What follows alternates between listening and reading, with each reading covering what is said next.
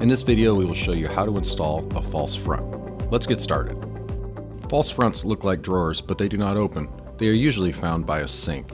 It's best to install your false fronts after the doors so you can align the fronts above the doors.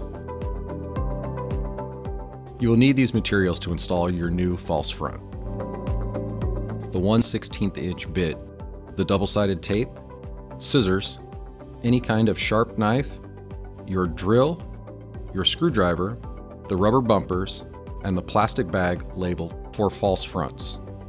Place bumpers at each corner of the false front. If the front is over 24 inches, place bumpers in the middle as well. We provide a mounting kit for each false front you ordered. It's in a bag labeled for false fronts. Each mounting kit includes 2 posts, 2 clips, and 4 screws. We provide a tool for you to drill pilot holes for the posts in the right spot. It's labeled Pilot Hole Locator. Put the 1/16 inch bit in your drill. Drill your pilot holes about a 1/2 inch deep.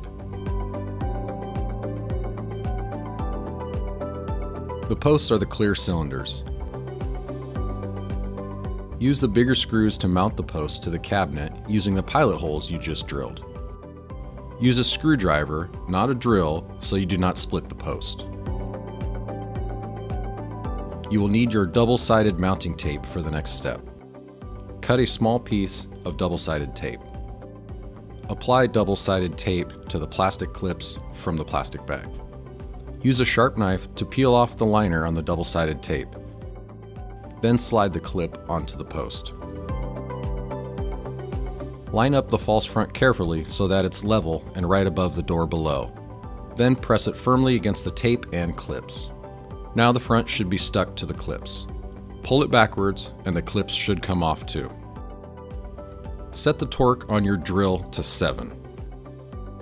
Use the Phillips drill bit and the 5/8 inch screws from the kit to screw the clips to the false front. Push the front back onto the posts and you're done.